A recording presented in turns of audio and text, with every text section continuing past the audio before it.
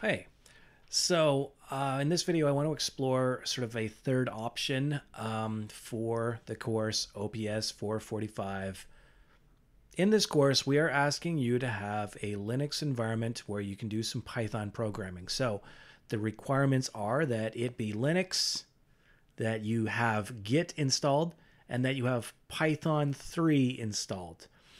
And in addition to that, there's one strong suggestion, which is that you have VS Code or some other modern sort of code editor program that you can use. Anything that has a debugger, a way of stepping through your code, is fine. So VS Code is the one I'm most experienced with and seems to be the easiest to set up. However, if you were going to do something like PyCharm Community, you could use that as well. It has a very excellent debugger, and you can set breakpoints and everything like that. I've just found that the setup for that can be frustrating and a little confusing. But anyway, so in the course notes, you'll see that we recommend setting up a virtual machine, something like Fedora Workstation. Fedora is a Linux operating system with a graphical user interface, and you can go and you can install VS Code with it just using repositories. It's pretty easy. However, if you are finding that you're using a Windows machine and maybe having to deal with VMware and having to deal with running virtual machines is taking up too many resources, it's causing too much of a performance hit on your system, there is a third option which you could try, which is setting up Windows Subsystem for Linux. So modern Windows systems, probably from 8.1 up till 10 and 11, should have the capability of running sort of a stripped down Linux virtual machine. And that's called the Windows Subsystem for Linux, I guess. Windows Subsystem for Linux, WSL. Anyway, so what I've done on my Windows machine is I have gone ahead and running through some steps just to sort of set things up. So apparently what we have to do here is we basically have to have Python installed on the Windows machine. We're going to go and download Python from from the Python web page, and we'll go ahead and run that, just run the installation. We're basically going to be setting things up for Windows and then installing WSL, Windows Subsystem for Linux, which will basically have a stripped down Linux operating system running inside Windows. And then we'll make sure that Python is installed on that one as well. So we kind of have two different systems running in parallel. What you should be seeing on my screen right now is me going and just installing VS Code, again, for Windows. So I'm going to select the Windows version over here. We will let the installer finish. This may take a little bit of time. And I'll go ahead and just check in on Python. So you see I'm running Python 3.11 over here. It really doesn't matter what version of Python you're using as long as it is Python 3 something. From from Python 3.4, 3.6 to 3.11, they've added some things that we're not really going to get into in this course. So it really shouldn't matter, just as long as you're not using Python 2, because that is too old.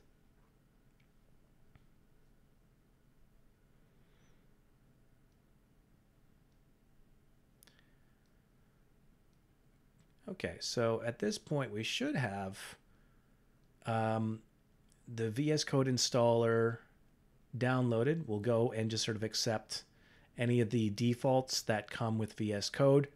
What those basically mean are, if you open your file explorer in Windows and you see something like a py, which is a Python script, it should give you the option to open that in VS Code without having to open it manually. So we just want to accept that. Once VS Code is finished installing, the one thing that we will do is launch VS Code, and we want to go and explore some of the extensions. So extensions are essentially plugins. They are a way for us to expand the capabilities or just sort of modify how VS Code works. Along the left, you're going to see a bunch of different tabs. The one we're looking for is extensions over here. So we're going to search for Python. And one of the top results should be an extension built by Microsoft. Should be very popular. You can see 73 million downloads. So that's the one we want. We'll just go ahead and download that. And you might want to go and explore some other extensions that are on VS Code just to change how it works. Then I will go to my command prompt over here. And we're just going to make sure that Python is installed on Windows. Okay. From command prompt, we will go and type in Python -- version. And what we should see back is we have 3.8.6 installed. So that's going to be the default version of Python. I guess I have different versions of Python installed on that machine. Okay, so at this point, we should have VS Code working the way we want it to. Let's go ahead and test to make sure that we can create a Python file on it. So we'll go to New File over here.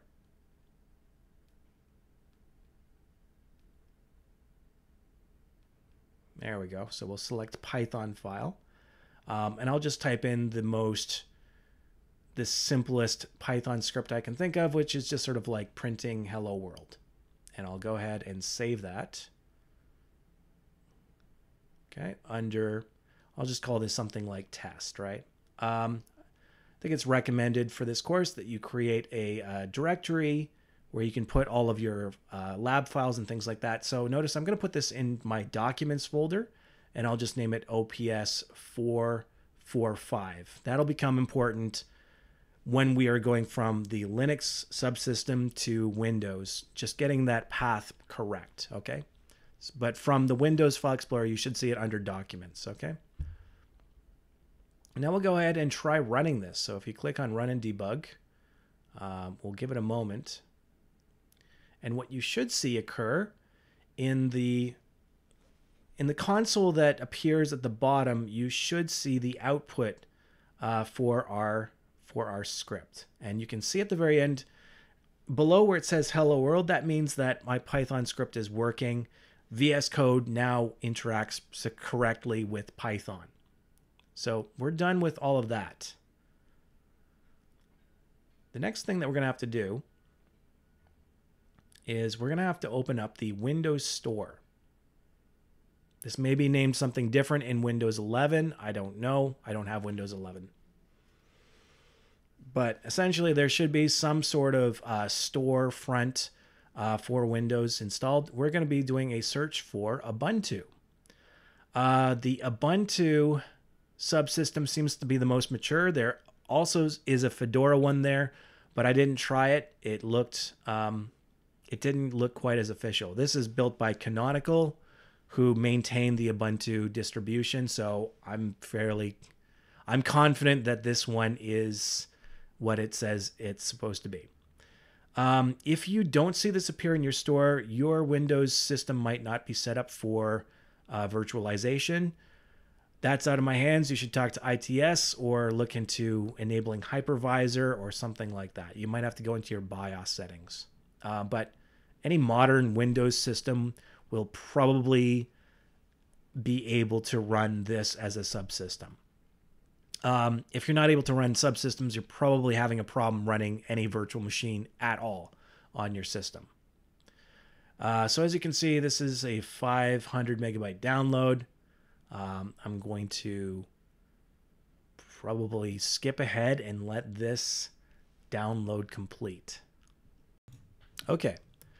So once that has finished downloading, you can click on Open, and what it should bring up is looks like a terminal window. Okay, so this is a minimal version of Ubuntu running inside of Windows. I'm going to go ahead and just sort of change the text size here so it's a little bit easier to see on your screen.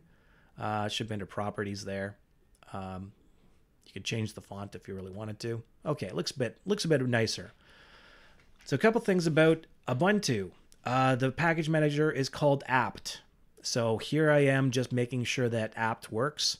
I did not have to create a password for this that used the Microsoft Windows password that I used to log into Windows. So just be aware of that. And as you can see, we have a package manager. We're able to install packages. Now, I believe when you run this, you can see we've got a lot to upgrade, but we're not going to worry about that too much. We're going to just check that Python is installed. One thing that's a little weird about this is on this version of Ubuntu, the one that is default is Python 2.7, and we don't want that. We want to be running Python 3. That is also installed. This is 3.5.2. So the one thing, if you're going to be testing things on this subsystem, just make sure that you're typing in Python 3 rather than Python. Okay? And you can see also I'm checking here that Git is installed. It is installed. We didn't have to do any apt install. Okay, so everything's fine. The next thing is, how do we share files between Windows and this subsystem? So I am looking at the root folder right now on my subsystem.